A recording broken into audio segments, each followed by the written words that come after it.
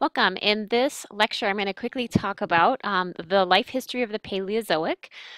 When we start out, what we're looking at in this screen, it's just kind of a quick review of the Cambrian paleogeography.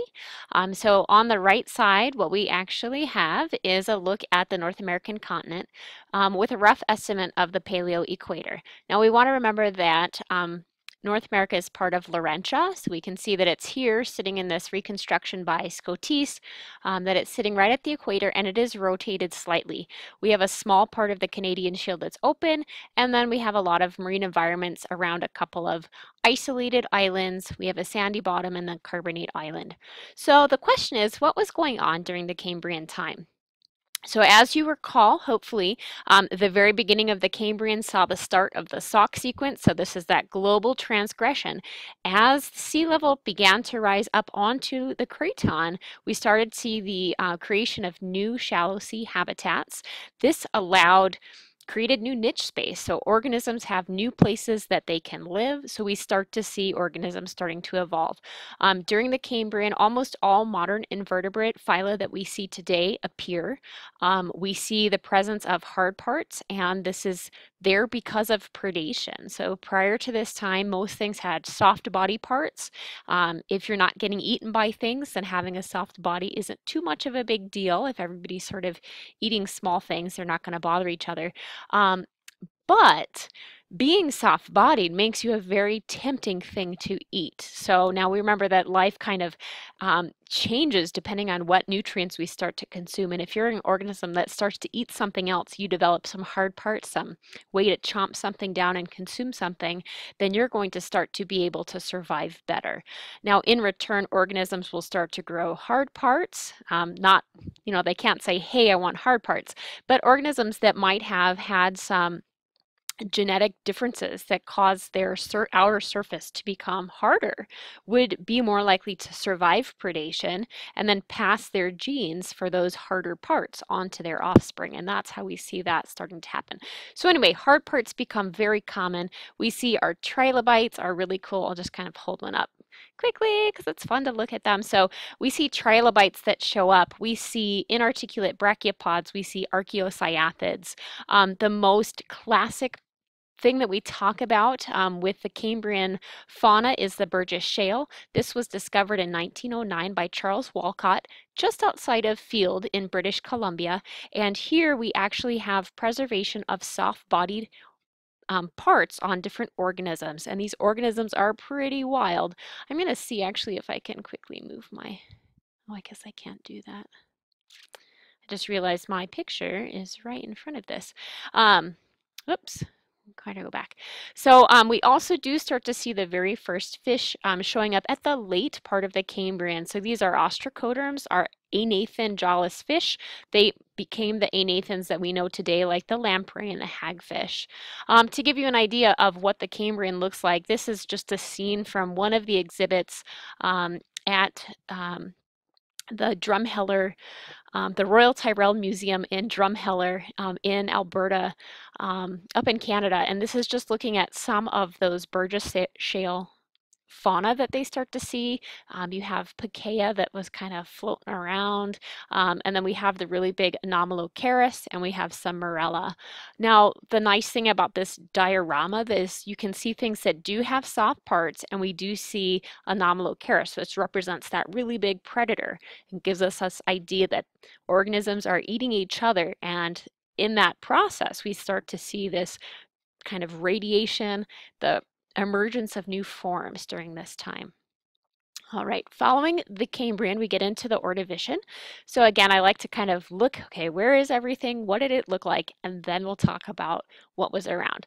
So if we go up through here, we can see that Laurentia is still situated right at the equator. We have less of the craton that's exposed in North America. Okay, so we've gone through that sea level rise. Okay, and so we can see there's lots of places for carbonate deposition. The Ordovician was a very active time. This is when we start to get into that Tippecanoe transgression. That started in the Middle Ordovician. We have new niches that are starting to form. A lot of people like to call this the marine invertebrate biodiversification event, and that's because we see brachiopods, we see bryozoans, and corals starting to diversify. So kind of an example, we can just kind of look, I've just got a couple of, whoops, that's not one. A couple of cool brachiopods. I just like to hold stuff up. So we can just look at, so diversification, new forms, new species, okay?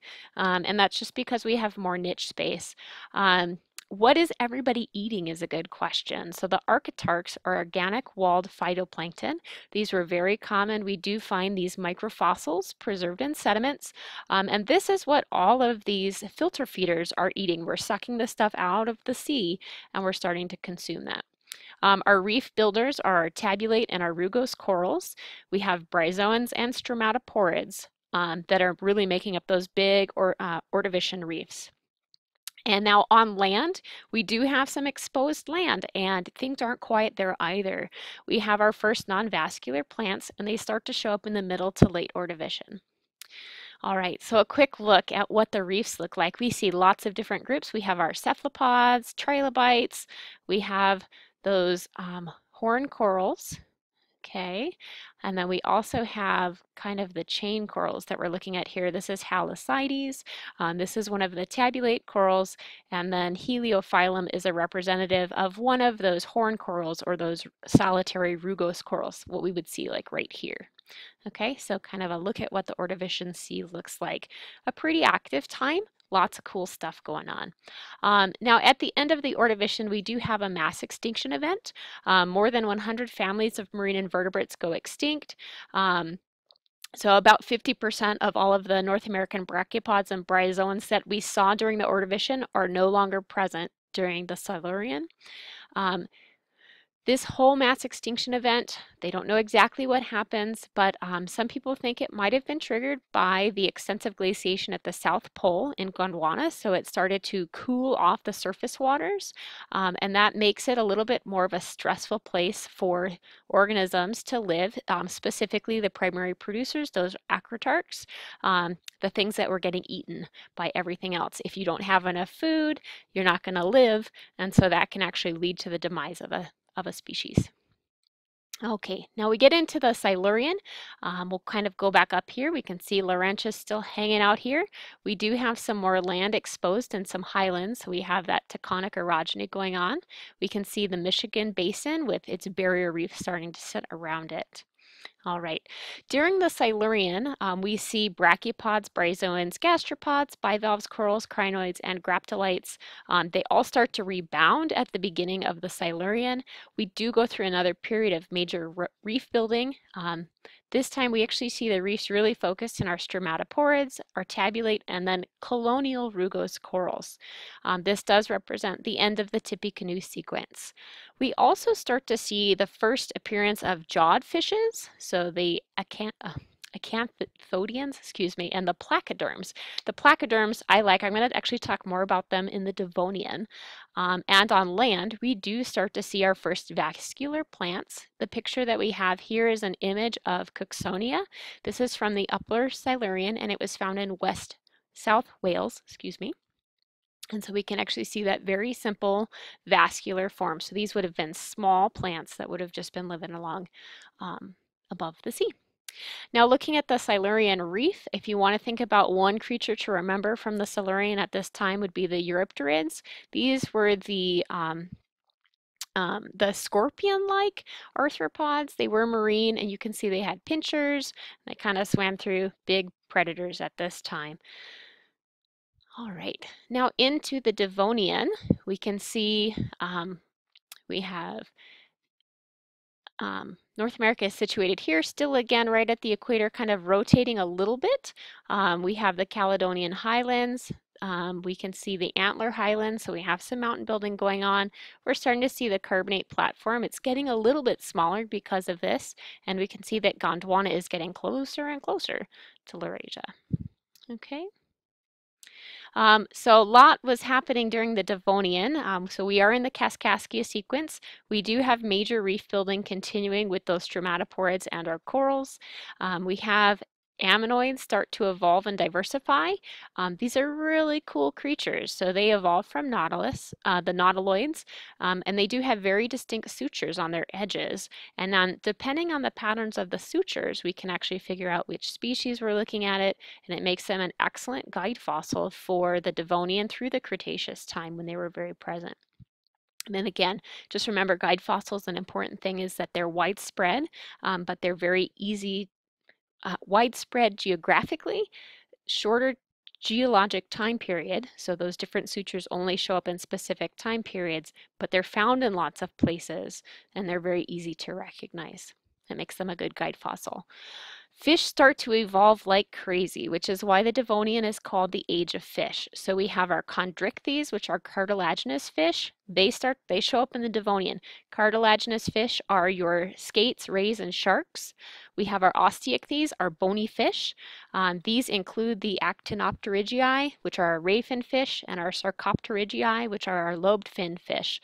These involve our coelacanths. My kids have some very fun toys. So we have a coelacanth.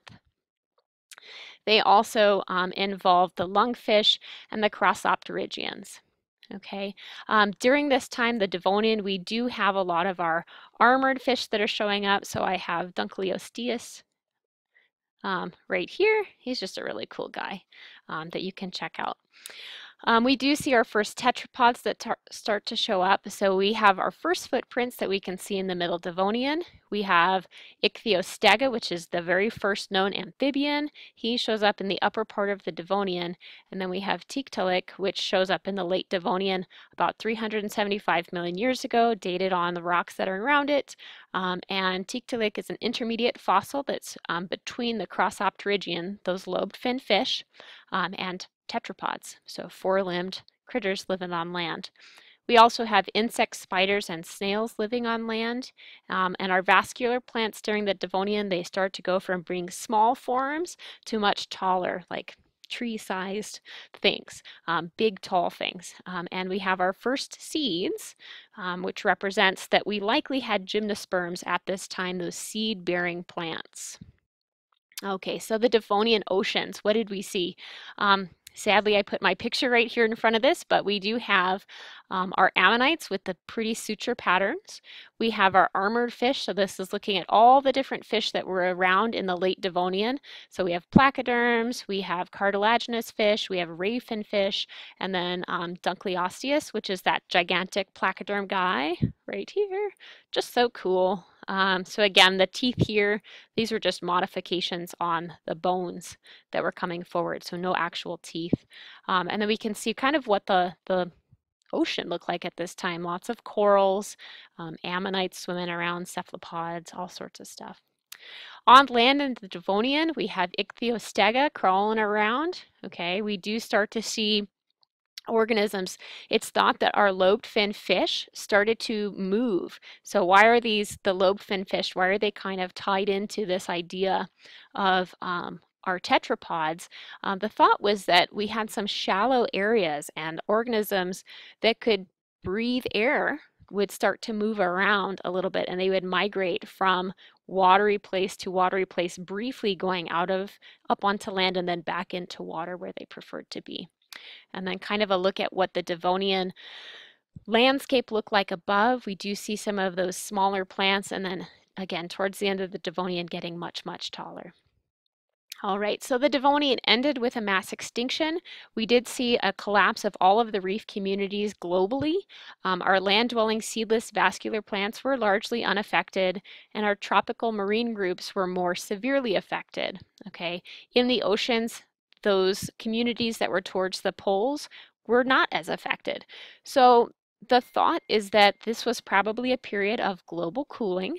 And because it was global cooling, the marine organisms, things that need those warm, shallow seas, if they can't survive very well, they're going to start to see their populations starting to go down. So those organisms that couldn't handle the cooler temperatures, they died, and then the things that could handle cooler temperatures, those things more towards those higher latitudes, would migrate down towards the poles. So anyway, that gets us to the end of the Devonian, and I will continue this in our next lecture.